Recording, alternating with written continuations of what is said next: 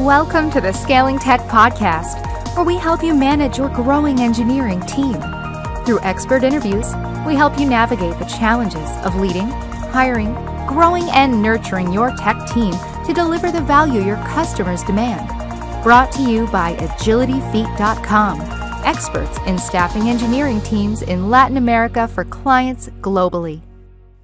Agile itself puts the responsibility where it lies by putting the business people in the driver's seat for business decisions and the technical people in the driver's seat for technical decisions.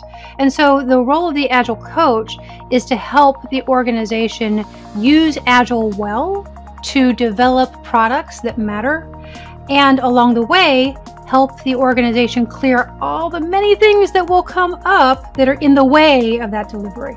Welcome to the Scaling Tech Podcast, the podcast for leaders of growing software engineering teams. I'm Aaron Syme, here with my co-host, David Alfaro. How are you doing today, David?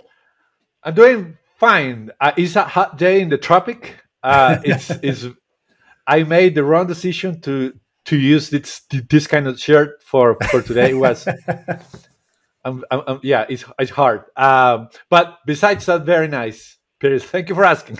How are you?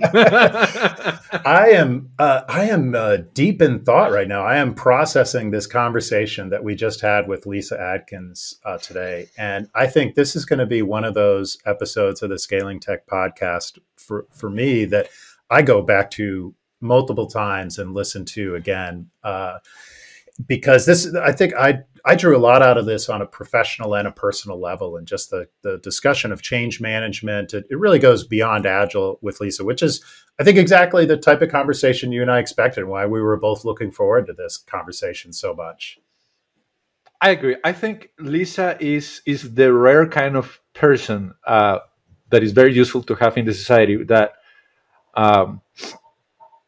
the following. It seems to me that her journey started trying to help people, and then she realized that she needed more skills. But to realize that, she had to do the self-awareness to one level, and then she managed that level, and then she realized, I'm facing new challenges, and then she had to raise the awareness to the next level, and so forth. And she is very good at that. She's very good at that. So I think that is the beauty of the conversation we had, is the capacity to observe yourself, and then observing yourself. I mean, that kind of thing, it's very helpful for you, for your mind, for your code, for everything. Yeah, so absolutely. I really recommend the show, really. Yeah, absolutely. There's so many Agile coaches, myself included, in the past that, come into coaching from a engineering perspective, and I think someone like Lyssa, who has knowledge that goes, the scope of that knowledge is so much larger than the technical practices, and hey, let's do a new type of project management, and all those other dynamics that she brings into it, I think are so valuable, and I just think we had a fantastic conversation with Lyssa around that. I really enjoyed it.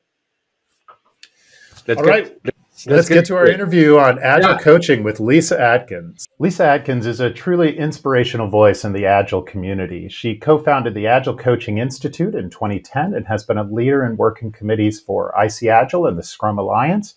She is author of Coaching Agile Teams, which is a foundational text for anyone interested in Agile coaching. Welcome to the Scaling Tech Podcast, Lyssa. Hi, I'm so glad to be here. Well, thanks for saying I'm inspirational. That inspires me. Well, no, I think you have been truly inspirational for both David and I early in our careers. So, no, this is a real pleasure for us to have you on the podcast. Thanks for taking the time. You bet.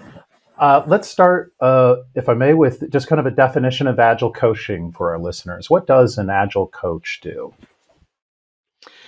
Well, that depends on who you're answering that question to, honestly. Because as you mentioned in the introduction here, Agile coaching is a proper profession now, with learning objectives, competencies, code of ethics, standards of the profession, those sorts of things.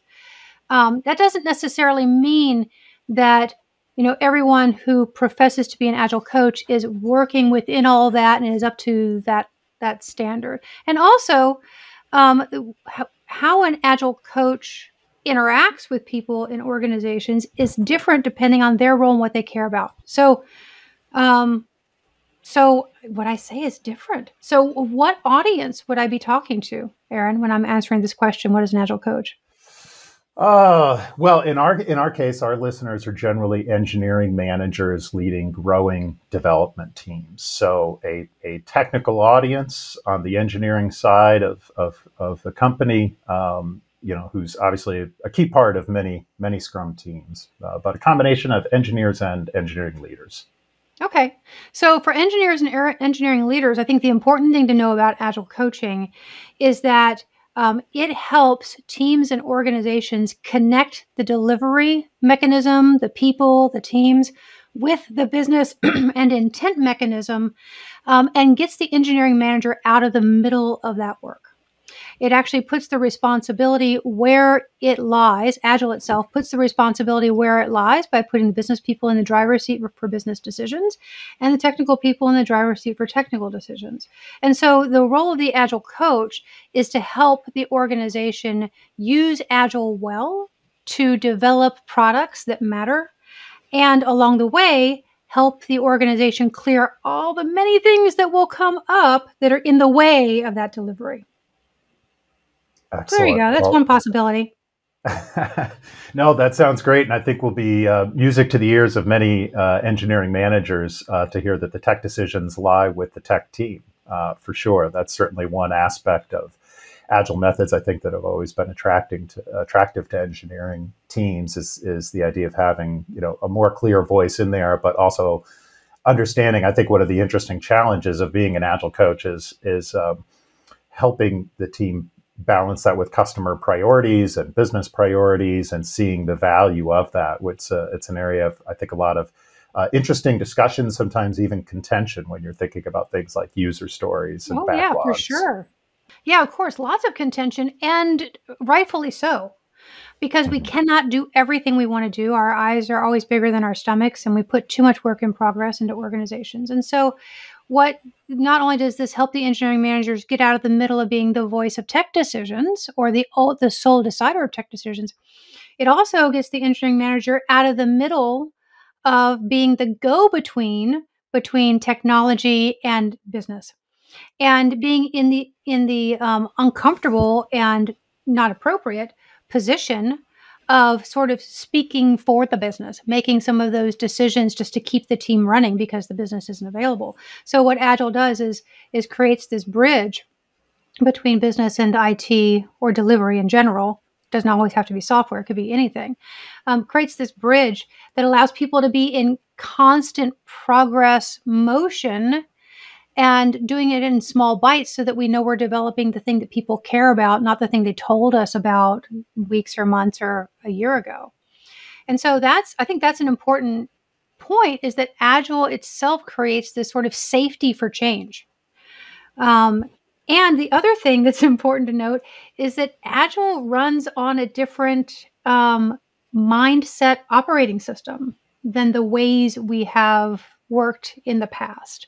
Completely different belief system, even, if you will. So that's another piece of the Agile coach's role, is while the Agile coach is helping people use the structures of Agile well to deliver and help the organization get out of its own way, the business decisions that 5 years, 10 years ago seemed like good ones that are now in the way. In order to do that, the Agile coach is helping to instill this completely new version of an internal operating system inside of the people, so that they can work from a more of a complexity standpoint and a values-oriented standpoint that'll hold them better than simple rules and procedures and do this, if then else, which works really well in software, I guess, still, kind of, but not so much for most business decisions. Right.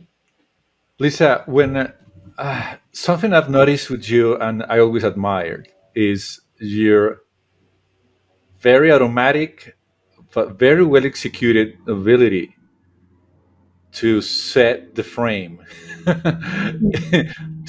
to set the coaching frame.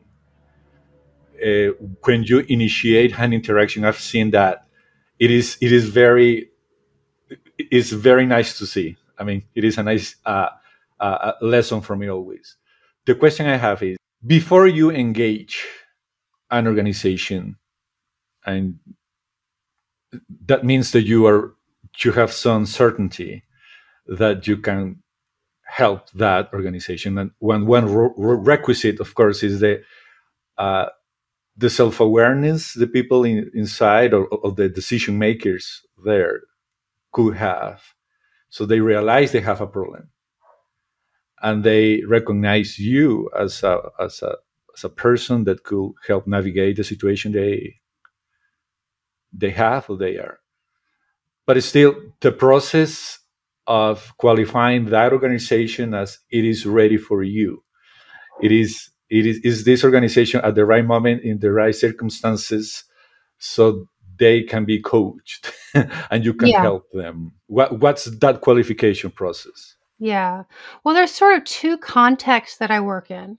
One is as an expert in the Agile field, an expert in future of work methods in general.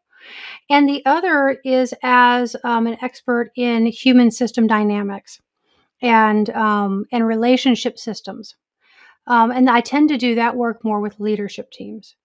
So the qualification process you're talking about is quite similar.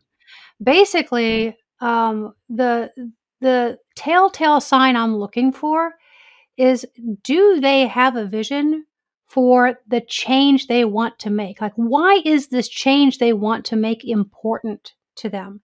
And is it a vision that's grounded in something that will sort of pull them forward through the hard times? So for some leadership teams, for some organizations, that why, the answer to that why, has to be grounded in business metrics and levers we want to pull and changes we want to see and these statistics by this certain time, because that's how that organization thinks. Some organizations, it could be that they want to be pulled forward by creating greater capacities in their organizations, greater capabilities among their people. So either of those could be good opportunities.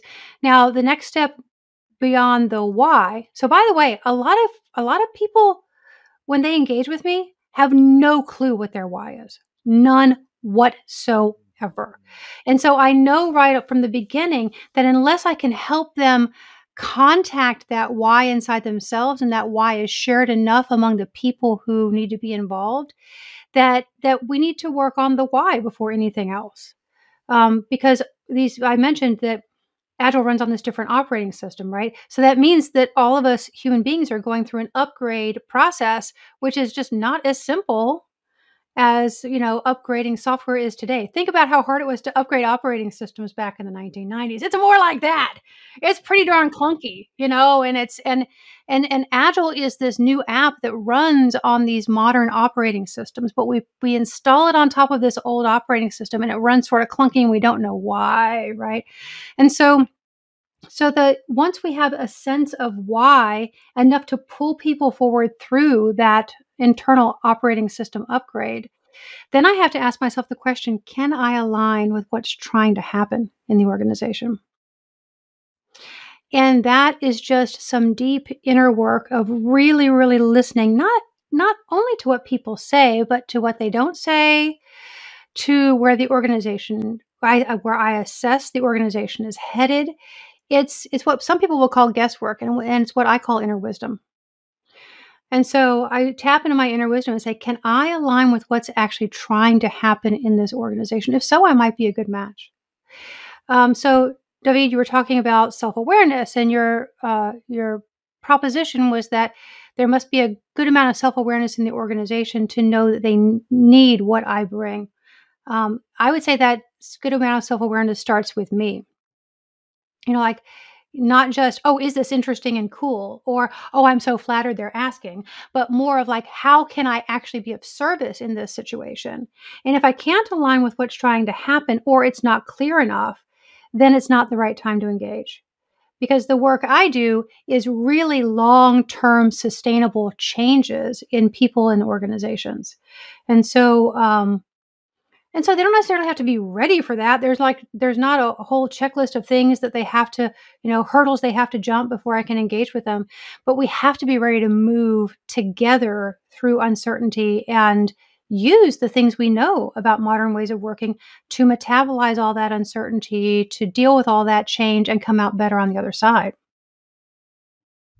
All right. So basically what you're saying, let me repeat back briefly, is that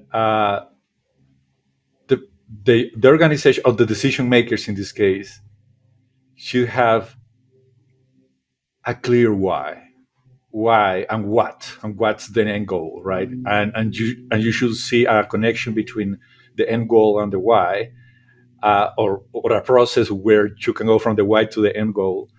And the other thing, and sensing, and I like this very much, is you are very interested in assess the values of the other, of the decision makers. You want to see if those values align with you.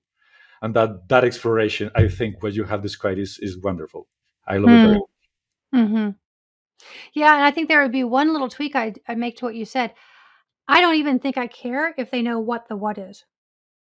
I care if they know what their why is. Because the what is going to emerge over time. This is one of the most beautiful things. Now they'll think they know the what. 9 times out of 10, they think they know what they're trying to do. And if we focused only on that, we would probably be missing so many different opportunities to have, something truly unique and new and novel emerge that matches the conditions they're dealing with much better, when they're guided by their why versus focus so much on the what. But that's a good point. That's a good point. Yeah. And I'm going to backtrack a little bit because I did talk about metrics. And so for some organizations, the way they sort of back into their why is through a bunch of what's that seem like they're scientific. They have numbers. They're actually not any more scientific than anything else or even reliable than anything else, but they feel more tangible. And, if that's the safety blanket that's needed, great. As long as there is a compelling why that will pull the whole group forward through, whatever changes come to those numbers, those what's, those metrics they've created, they think they need, that's great. In other words, as long as they are not obstacle for you to move forward with the organization, right? It's fine. It's fine for them to have that. It's okay. Well, and if they are a quote unquote obstacle, that's just what's trying to happen. So often, the level of work I do with organizations, leadership teams, with teams across organizations, I often become the scapegoat. Sometimes the only thing people can align on is like, she's not doing a very good job. Okay, fine. That's just what is happening in that human system right now. And there have definitely been times that I've backed away saying, all right, so for what you're going for right now, I don't think I can be of service, but you'll know when to re-engage me when this and this and this happen, or when you start to notice these things, or I'll engage them in a conversation. When is it time to re-engage me? Right. I like it. Thank you. That's wonderful answer. I think this is so interesting, and this really gets to the heart of what I think is so interesting about your work, Lyssa, and that I think definitely impacted my career as an Agile coach early on, and but really more importantly has carried through into my leadership style at this point, even though I'm not a coach anymore. At least I hope it's carried through into my leadership style, I should say. And that's this human element of coaching, and kind of the what versus the why. When I started, indulge me in a short story here. When I started in Agile coaching, I came from it very much from a engineering background, a software development background, and my mindset was, why was I attracted to Agile? It was because, well, it was obviously better. Like, people were working more productively, people were happier. And so I was, especially coming from that sort of mindset, it was kind of like, well, as an Agile coach, this is great because all I have to do is convince someone that they'll get work done faster. The metrics will make it obvious. And then why wouldn't they do this?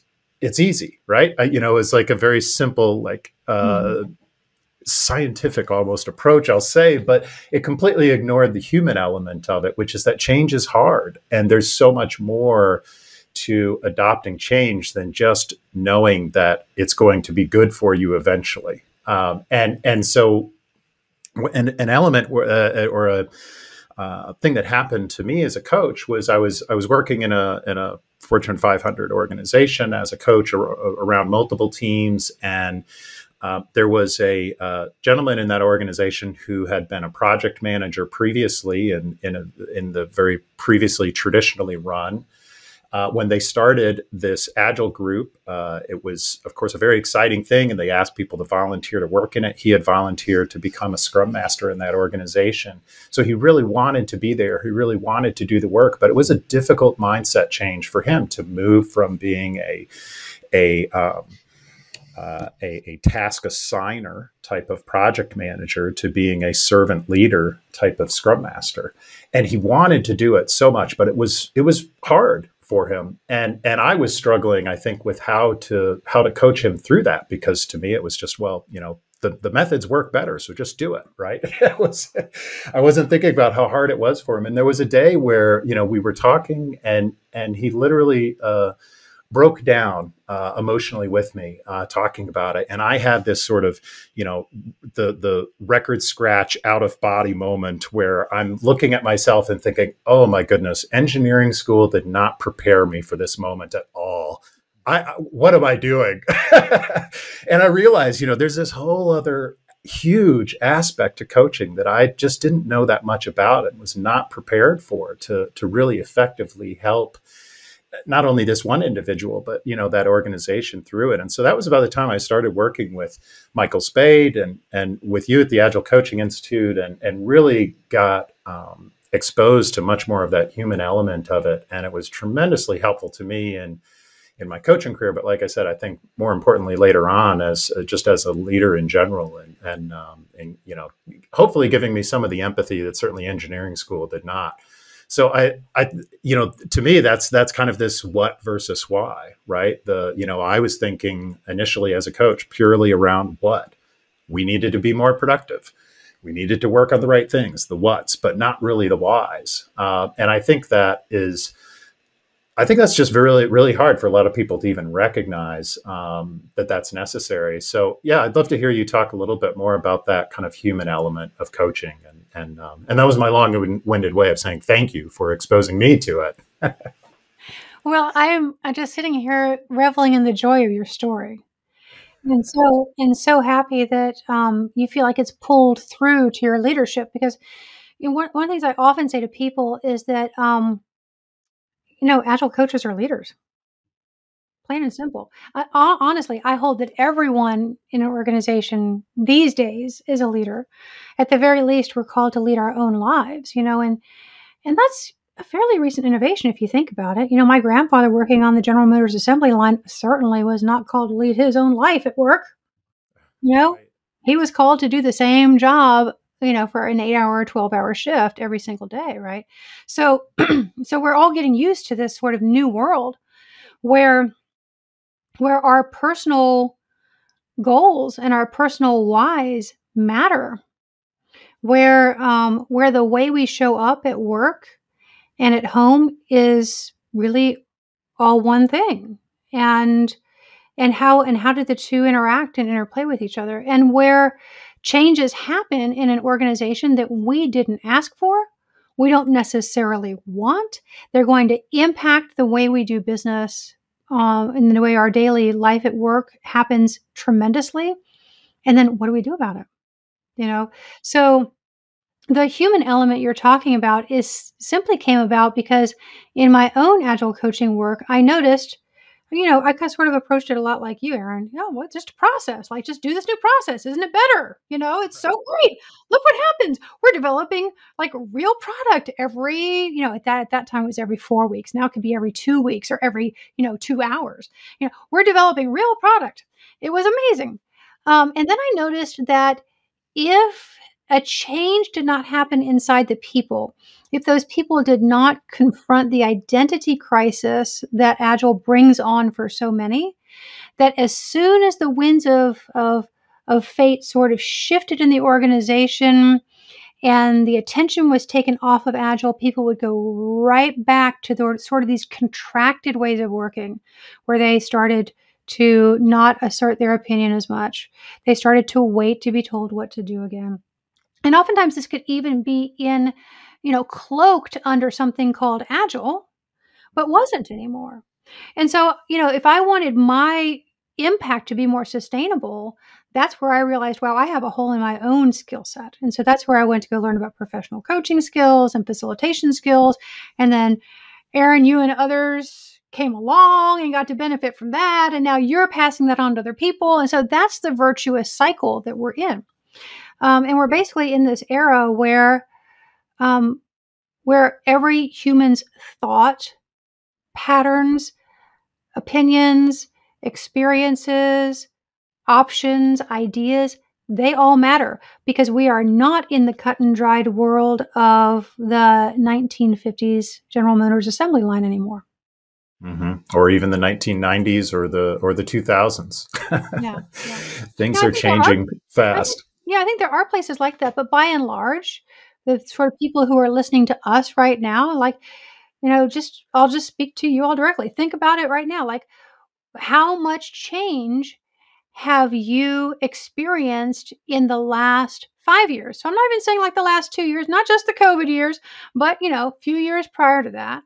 How much change have you experienced in your work, in your life, with your family, with the organizations you're involved in that matter to you outside of work and all that?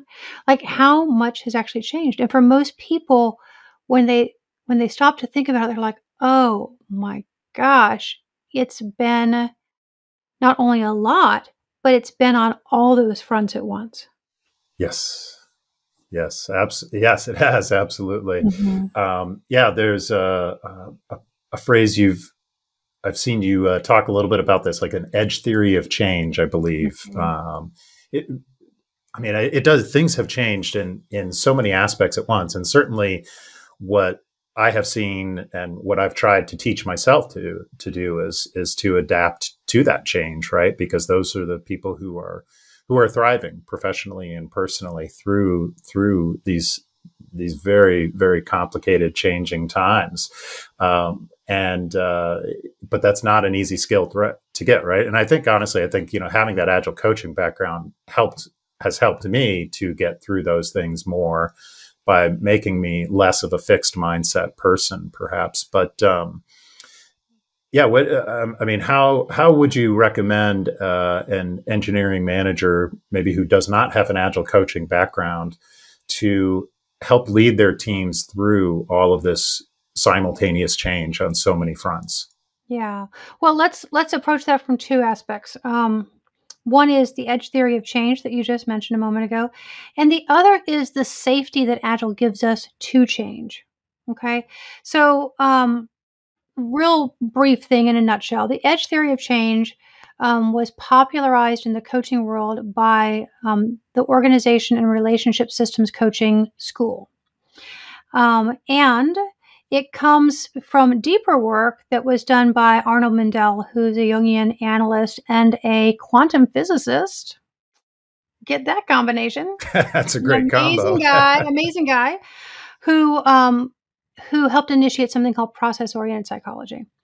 And so the bottom line of edge theory is just imagine that there's this edge, there's this carrot, like the top of a mountain, right? And on one side of this mountain is what's familiar and comfortable to people. And so let's use your example earlier, Aaron. The guy who was just more comfortable giving out tasks. That was what he knew. That was what he knew how to do. I'll bet you he felt a lot of value from being the guy who knew who was doing what, when, and how it all fit together. And I'm sure he was like super smart that way. I'm sure he could put the pieces together in his head, and maybe he was the only one who had all the pieces together. So think about the sort of level of feeling safe and like my identity matters. I'm valued because I can do those things, right? Yeah. So that's what's familiar to that person. What's on the other side of that edge is what's emerging. It's not quite here yet, but you can sort of glimpse it. And so he could glimpse that there was this Agile thing, and oh my gosh, look at this. If we use this Agile framework, I don't have to tell anyone what to do. They can not only assign tasks to one another, people can volunteer for tasks, and look how amazing that is, because then they really want to do the work, and so although that's all great and everything, as the person sort of climbs up toward that edge at the top of that mountain, they look over and they're like, ooh, I like it. And they might even go over there and try it a bit, like this engineering manager did. And then they're like, so, if I'm not telling everyone what to do all day long, then what is my value? And as soon as a thought like that occurs, boop, back to the other side of the edge they go. Right? And so this is really normal. It's called zigzagging over the edge. Really normal to try out the new behavior. Something happens, a minor freak out, you go back to the other side. And so for people who don't have a background in Agile coaching or coaching in general, those engineering managers out there that are wanting to help people when they see them, sort of pop back to the old behavior, the first thing to do, and this comes to us from CRR Global, the Organization and Relationship Systems Coaching people, the first thing to do is what's called honor the familiar. Talk to people about how great is it, or how great was it when you knew exactly everything that was going on? What did you love about being in the middle of all of it? Just allow them to contact what was good and right and useful, or at least what they appreciated about what's called the familiar, right? And if you do that, 9 times out of 10, what's going to come out of their mouth is, yeah, that was great, but I was really exhausted. I was in the middle of everything. I could never take any time off. And when they do that, that's an opening that you drive a truck through. And the truck you're going to drive through that opening is, yeah, you're right. That is a downfall. So let's talk about what you've been experiencing with this newer way of working and how it helps you with that, right? So now you're connecting it to what matters to them. The thing that they've now realized was unsustainable in the old way of working, even though it's more familiar, more comfortable, right? And then you just help them craft a little experiment, So all right, so next week, probably the VP is going to come and ask you a question, and you're going to be like, I don't know. The team knows that. And you might feel really uncomfortable, and you might want to go back to the side of the familiar. So let's just play it out in our minds. How do you want to show up when you're asked that question and it's no longer you that knows the answer? Just help them craft, that's just a little example. Who knows what their experiment would be, but help them craft a little experiment for themselves that they can run to just make the ability to be on the other side, the emerging side, a little more solid. And then, of course, what will happen is that they will zigzag back to the familiar because, they're going to get caught by that VP in a meeting. It's going to be deer in headlights. They're going to feel like they should have had the answer and they don't. Of course, that VP is operating from an old operating system too, right? And Right. so all of this is related, and so just basically support people in their freak out and support people in dealing with the identity crises that modern ways of working, of which Agile is one, tend to bring about. Interesting. I really like that. I like that a lot. I think it's always really effective to try and talk to someone from their perspective, the things that they value, and then work from that starting point. Go ahead, David. Sorry. Yeah. All these minutes have been enjoying every single word. And in all this conversation, I think what is an assumption is the person, and you said that, Harry, by the way, is I'm repeating, is that the person wants to understand the change. Understand that something has to change, but the has is a poison part of that sentence. You I mean, in order for you to actually do it, you have to be convinced that doing that corresponds to achieving a value in the future, and that is so powerful and makes me think of how do you do, what are your experiences when someone hasn't made that important integration? It's like someone that said, I am fine. Don't mess with me. Because I think that you've been in organizations where you find resistance. Oh, for sure. Right. So how do you do with those pockets of resistance? Well, the worst thing you can do when resistance is in the air is to resist the resistance.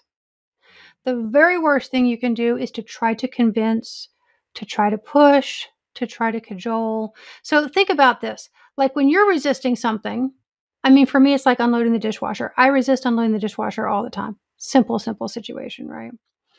I've got to tell you, the last thing I need is my husband telling me a more efficient way to unload the dishwasher. Right? So it's if you meet other people's resistance with your resistance, with your sort of pushing, you're pushing against each other. And what happens is if you relax your resistance to their resistance, they have to come toward you. They have to, right? And so you take up the topic of resistance itself. So you would name it. You'd say, so here's the deal. There's just a lot of resistance here. And that's okay, because resistance is actually telling us a lot about what's going on. And so you just go into the nature of their resistance. Like, what's the worst thing you hate about this? You know, what's the experience you're afraid of repeating? You know, again, you're entering their familiar territory first, because people are not going to let you usher them into a new way until they know that you honor the familiar, right? And so, you know, that may open up the same sort of pattern. They may be talking about the resistance and all of a sudden talk about, yeah, but you know, this Agile thing has been better in this certain way. Okay, again, drive a truck through that, see if that takes them somewhere. But you know, there definitely comes a time where sort of no matter what you do, they're not moving. They're just not moving. And in that case, a strategy is to help them figure out how they're going to survive while Agile or whatever the change is in their environment. You know, so I might say something like, let's just presume it's Agile. Let's presume it's the same engineering manager, right, that Aaron was talking about before. So I try a couple different things. There's just a lot of resistance. This is a classic thing that people will say to me. I don't understand what you just said. Could you say it in different words? All right, that's a classic, like, oh, I'm getting a little resistance here. Because, you know, by the second or third time someone says that to you, it's not the words you're saying that are the problem. So, you know, at that point, I might say something like, you know, look, sounds like you're not ready to move over to this new way of working. Fair enough. I mean, you're in charge. You're in charge of every single edge you crossed, and not every edge has to be crossed. Maybe I've done a little, you know, edge theory education, tiny little bit. Then I'll say something like, okay, so cool. What you don't get to choose is the fact that Agile is in the environment and that people are being asked to work in different ways. So how do you want to sort of arrange your relationship with Agile? Number one, so that you survive. And number two, so that you don't hinder other people. And then let them do the work. Let them answer that question to do the work. Because it has to be personal to them. You can't tell them what to do.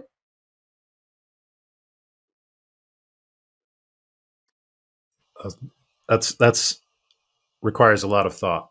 I'm absorbing that because I think that's such wonderful it really timeline there. It requires more practice than thought. It really does. It's Yeah. just practice. It's just practicing this pattern. It's no different than, a pattern for how we do check-ins or a pattern in code. It's no different than anything else. It's just in the human domain instead of the code domain. Right. I mean, the important thing here is that you cannot force a mind. Yeah. However, and as something that I'm hearing from Lyssa is it relates very well with when you find someone that has given up reason and is taking refuge in the emotions because they are comfortable and they feel safe there. And something that I do it is something like that, Lyssa, is like, okay, can we recognize at least, I mean, I won't push you at all. I respect that. But can we at least recognize that you're being intentional doing this? I mean, let's define the situation and I let you sink in. but let's describe what is going on, what is the environment telling me, what are the facts telling me. Okay, these are the facts. I led you there with that, and I'll be here when you're ready to come back and talk about this, right? Yeah. So what you're doing is a skill called naming what's going on. Right. And it's a really powerful place to be. Most people spend all their time talking about content, and they try to convince each other by having more salient arguments about this way is better than that way, or this approach and that approach. And they stay here in sort of this back and forth all the time. It's possible to take a meta pattern view of that and say, okay, so what's been happening in this conversation is we keep going back and forth and we're not actually going forward. So that's naming it. That's naming the pattern, the meta pattern that's happening. And then you see what people say about that. It's a totally different place to look. People are not used to looking here, but it's the place that communication, collaboration, creativity, choice making, change, it's the place where all of those competencies arise from, is looking at the patterns of how we do those things together. Not just sort of the case law of how we've gone through all these different decisions in the past. Right. The awareness of the awareness I'm executing in the situation. That fourth level of awareness is key. In navigating the world. Yeah. But, once I think people in technology are amazing at spotting patterns. Absolutely amazing at it, right? So once you turn them on to the fact that, you can pay attention to patterns at this level too, they can see them for sure. They already know them viscerally, right? We all know what these patterns feel like, right? So now it's just being able to take something that's inside of one's body and just like pull it out as an object and be able to look at it and like, oh yeah, look at that pattern. That's what we do. Mm-hmm, mm-hmm. At some point, I remember a tool that was very helpful for me. 15 years ago, it was at some conference, some video I saw of you, where you said that if you were in a team and you as a leader wanted to enact the change, you see the change, you see the other side of the breach clearly, but the rest of the team, the team doesn't. They don't see anything. they are digesting and suffering and complaining about the situation they are. Something that works very well, and it is a very change tool, is what about an experiment? So let's do the experiment. It doesn't, and the moment, I remember this, the moment we use the word experiment, poof, the resistance disappears. Except that since I said that, the word experiment has gotten a bad rap. I've been told recently by 2 different clients, don't say experiment with our leadership team. They're allergic to Right. experiments, you know. So, but whatever, that's just because people are just so wanting things to be certain and straightforward. And, don't you want that? I tell you, I'd like a little more of that in my life. Here's the bad news. Sure. It ain't coming.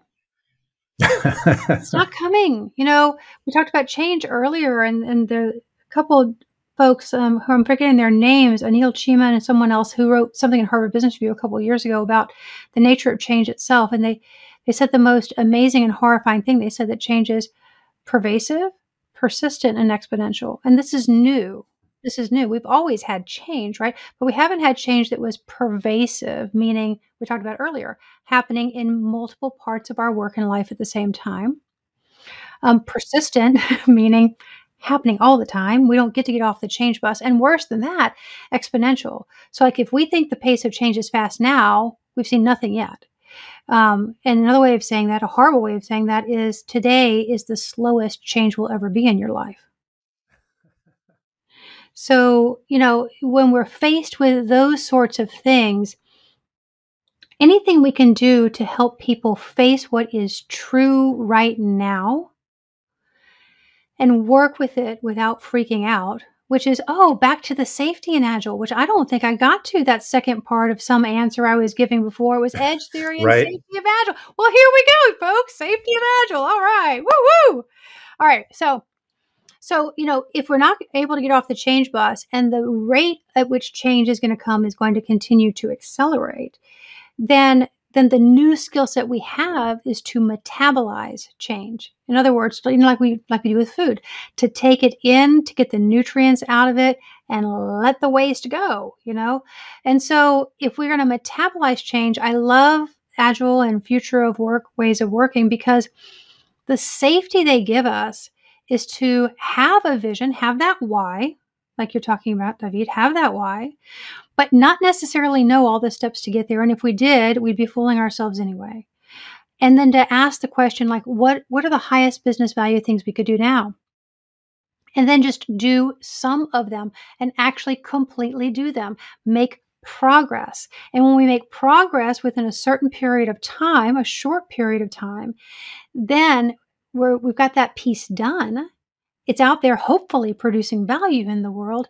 Then we can let in all that change that's happened in the last few weeks. And we can ask the question again, what's the highest business value thing to do now? Okay, now let's do that.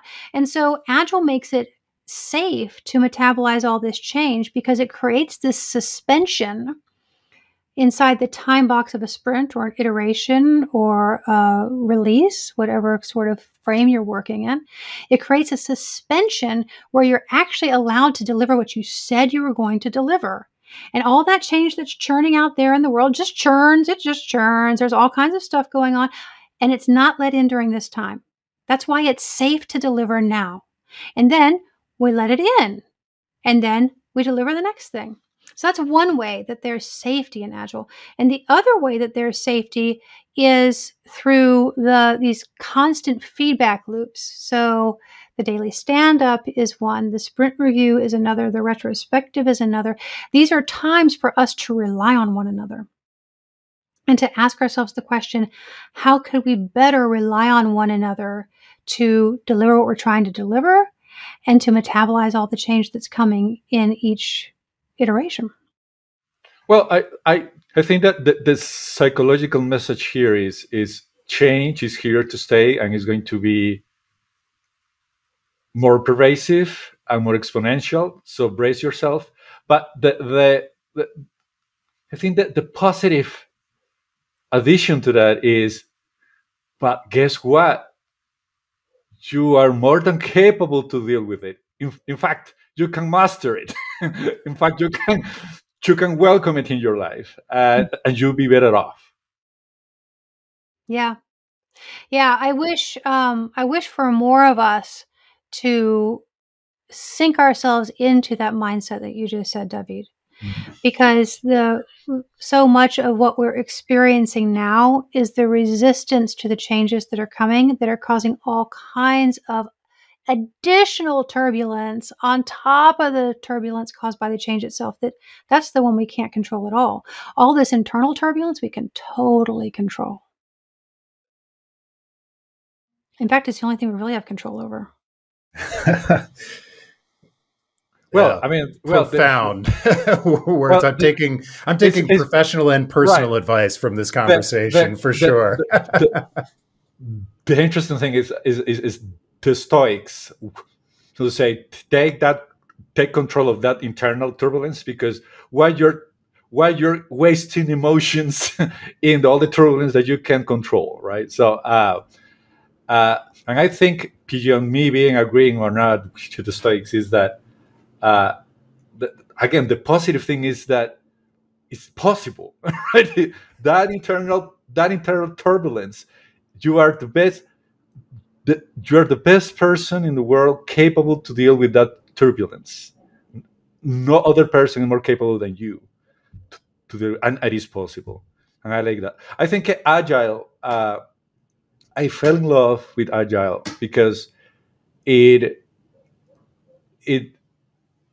Agile implicitly, it is based on the idea on the magnificence of the human mind. Is that it is anti-fragile, that the mind is capable to resist, to learn, to adapt, and become stronger with change.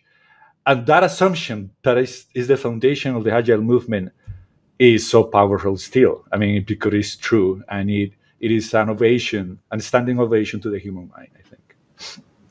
That's a beautiful note to end on, if I may, David.